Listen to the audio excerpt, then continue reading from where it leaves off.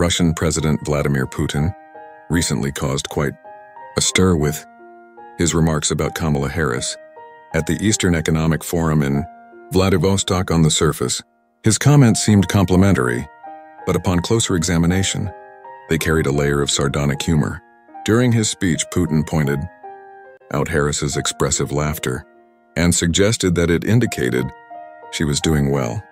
However, many perceived this as a veiled jab, echoing the kind of criticism often voiced by Donald Trump, who has frequently mocked Harris's public demeanor.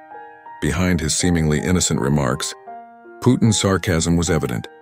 He took the opportunity to criticize Trump for imposing restrictive measures on Russia, slyly referencing Trump's known opposition to sanctions against the country.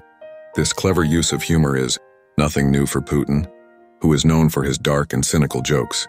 Putin's humor serves a dual purpose. It entertains while also playing a significant role in political maneuvering.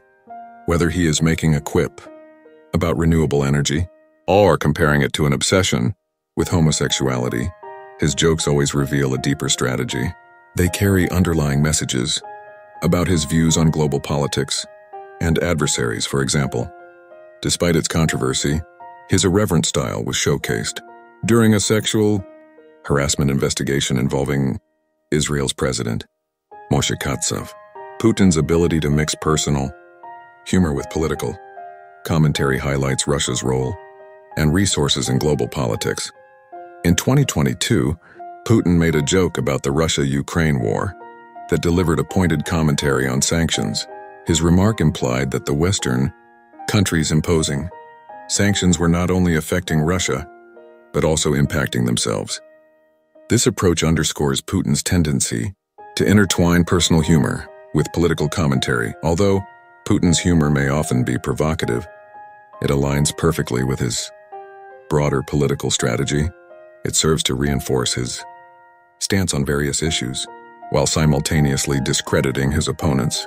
Putin's unique ability to use humor to influence public perception and political discourse is a testament to his distinctive approach to leadership and diplomacy.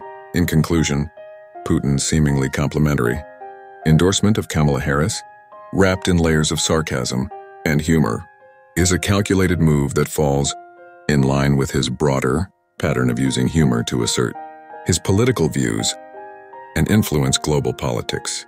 This carefully crafted approach has established Putin as a master of applying humor as a powerful tool in the world of politics.